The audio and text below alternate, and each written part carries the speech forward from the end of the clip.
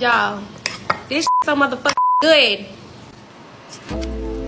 Alright, everybody done seen Marry Me Chicken, right? So I decided to make me some wife me up salmon. Same concept, different protein. Let's get into it. You want to start off with some fresh salmon and some jumbo shrimp. You're going to season that real good on both sides. So my seasonings of choice was blackened Cajun seasoning, lemon pepper, dry parsley, crushed red pepper flakes, Montreal chicken seasoning, salt and pepper, and fresh lemon juice. The lemon juice helped out a lot because it made it more of a wet marinade and I was able to rub it in a little bit. Now you can use whatever the fuck you prefer, but this is what I use.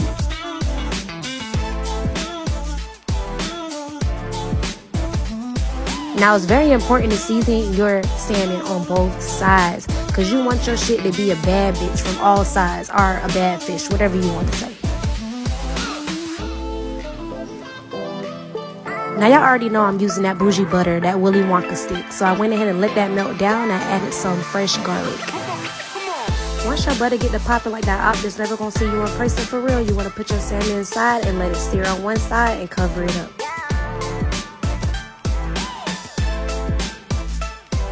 Once it cooks for about 2-3 minutes, you're gonna uncover it and you're gonna flip them.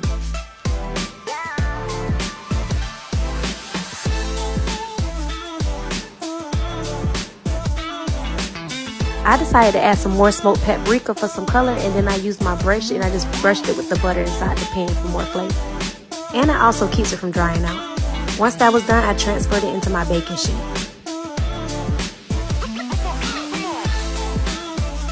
Now in that same pan, you're going to add your shrimp and let it cook on one side until it starts turning slightly pink.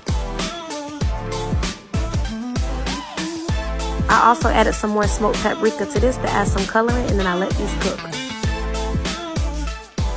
You want to flip them over about a minute in. You don't want to overcook your shrimp because we're going to throw this whole dish back in the oven.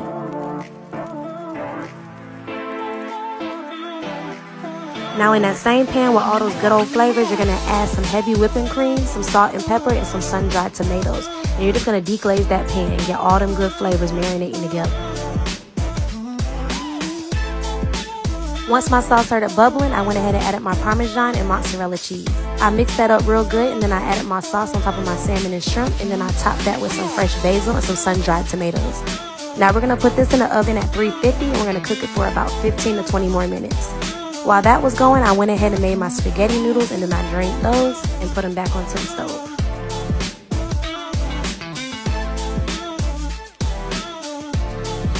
I added some more of that Willy Wonka butter to my noodles so they wouldn't all stick together, and I just mixed that in until it melted.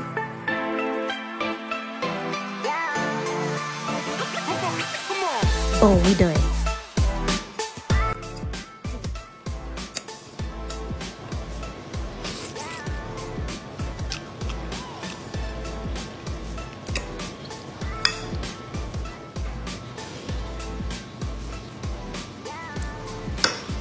It's so creamy.